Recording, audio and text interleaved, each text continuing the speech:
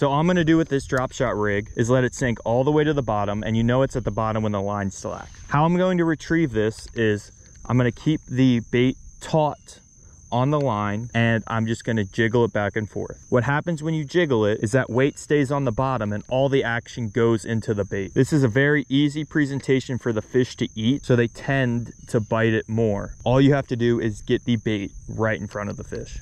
The amount that the bait moves is the amount that I'm moving my rod tip because the line is taut.